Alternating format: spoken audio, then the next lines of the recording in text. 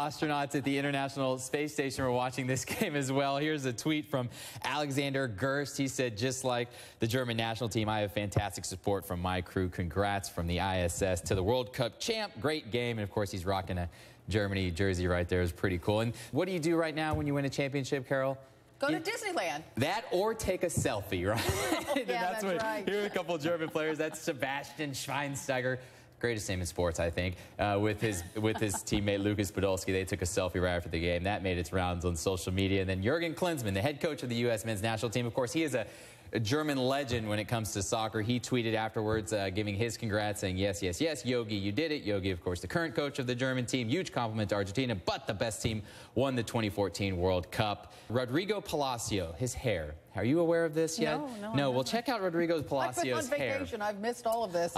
So he almost scored a goal for Argentina in the game, but he has, at one point during yesterday's match, hashtag rat tail was trending on Twitter, and someone came up with some pretty genius memes using his hair.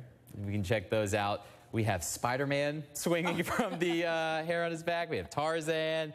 And, of course, this is probably your favorite, Carol, Miley Cyrus on the wrecking ball swinging from Palacio's hair. I thought those were pretty funny.